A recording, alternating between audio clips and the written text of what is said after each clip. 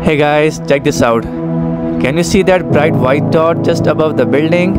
That's planet Jupiter, the biggest planet in our solar system. And up there we have 96% illuminated moon, which is right now very close to the seven sisters. And there they are. See how close they are to the moon. Okay, now let's check them all with my telescope.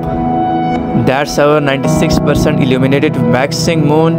And now I will take you to the seven sisters. And there they are.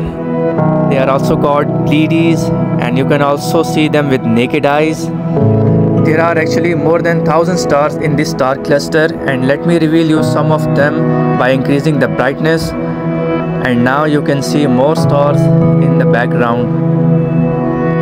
Now let's move towards Jupiter. This is the king of planets. The sky conditions are giving me very clear view of the Jupiter, and the great red spot is also clearly visible.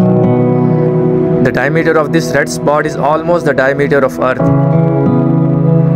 Okay, now let me reveal Galilean moons of Jupiter, and there they are.